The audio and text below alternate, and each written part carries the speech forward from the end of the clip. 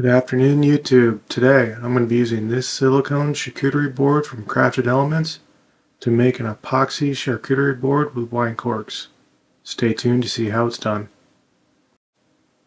My first step is to head over to the bandsaw and to cut these pieces of burl maple into two to make them the proper thickness. Lucky for me I did this. I ended up having to make two boards because I made a mistake on the first one, but I still think it turned out pretty good. Time to lay out the corks, bring them over the bandsaw, start cutting them in half. By cutting the corks in half, it allows me to better control the thickness of the board. I don't want it too thick because it'll be too much of a beast to try to handle. Crafted Elements recommends using a non-silicone based mold release before every epoxy pour. Not only does this make the piece easier to remove, but it also extends the life of your mold. After applying the mold release, I bring the mold inside to set it up for the pour. I place the wood pieces where I want them, and then I weigh them down with some weights to make sure that they don't float in the epoxy. I'm mixing up some super clear liquid glass. This epoxy requires a 2-to-1 ratio, and then you want to stir vigorously until the epoxy is clear again, remembering to scrape all the sides and the bottom to make sure the two parts are mixed completely. Next, I'm going to add the pigment from eye candy. This blue is going to look great. I'm going to stir it in thoroughly, ensuring that all the pigment is mixed and there are no clumps of powder left. Now it's time to pour. I'm going to pour a thin enough layer to ensure that the corks are not exposed over the top of the wood. I always keep this little 6-inch mold from Crafted Elements on hand just in case I have any extra. I let the epoxy sit and set up for a couple of hours, and then I start to stir in some swirls. This takes a little bit of practice to get the timing right. You need the epoxy to be thick enough that the swirls stay, but thin enough that you can stir it and the epoxy will level itself out again. You can see that this creates a lot of bubbles in the surface, so out comes the torch to make it a glass finish. I let the epoxy sit for a couple more hours to stiffen up, but it is still sticky enough that when I put these corks on, they will stick to the surface and won't float when I go to pouring the next layer. Next is a thin layer of clear to fill on all the cracks and crevices in the corks, and then I'm going to fill in a flood coat to top it off and make sure everything is underneath epoxy. You can see here, everything is submerged. Removing epoxy projects from Crafted Elements silicone molds are simple. With the non-silicone based mold release, all you have to do is break the seal from the edges and the boards slide right out. The board will be ready to go immediately for your next project. And now it's time for flattening. And this is why I like to submerge everything in epoxy, because I can use my drum sander to take off the epoxy high spots, get a nice flat finish without any danger of hitting the corks or removing too much of the wood. I'm going to sand it pretty much flat with 80 grit and get it ready to take over to the router table. Before adding a round over, I'm just going to take a little bit of epoxy off both edges. This will ensure we have clean sides for the round over bit to follow. At the router table, I'm going to start with shallow passes. I'm going to build up the contour to what I'm looking for. Then I'll shape the final profile with my random orbital sander to get nice rounded edges to really follow the lines. I have a soft pad installed on my random orbital sander.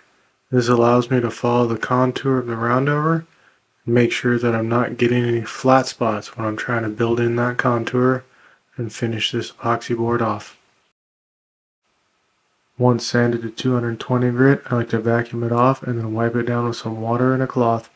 This removes all the epoxy dust and gets it ready for my seal coat using tabletop epoxy.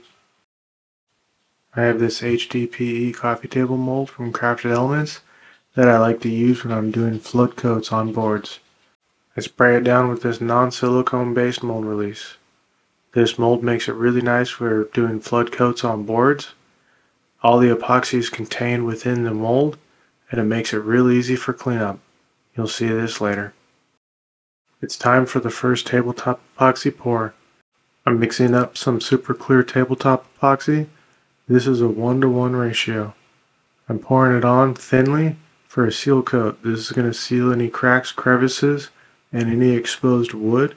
And then I'll go back and sand it down smooth and get it ready for the flood coat later. By applying a seal coat, you limit the amount of bubbles that are going to come through. You also give a nice smooth surface.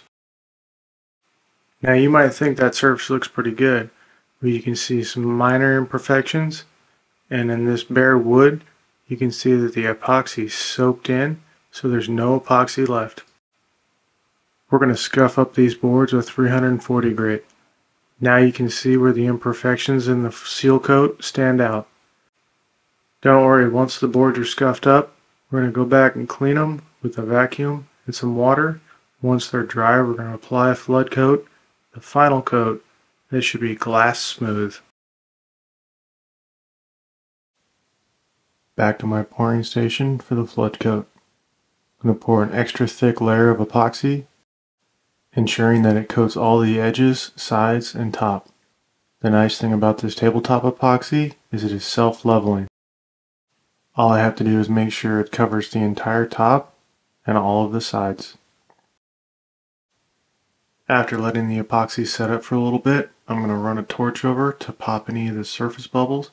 Then I'm just going to let it rest for about 2 days and make sure it's fully cured. Here's why I like using Crafted Elements HDPE coffee table mold. All of the overflow just pops right out and cleanup is a breeze. Now is some dirty work. I'm going to sand all of the drips off the bottom side of these charcuterie boards. Take 80 grit.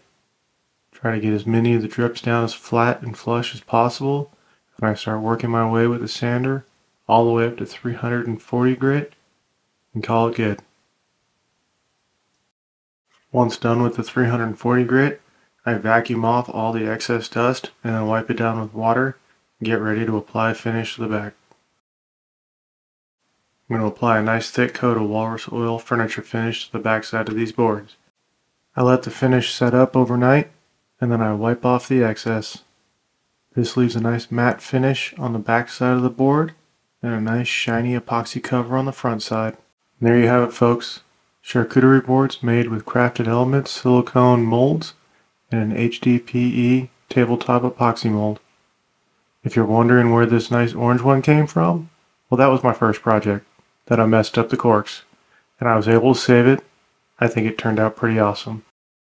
I'd like to thank Crafted Elements for letting me represent their brand, and I look forward to creating more projects in the future.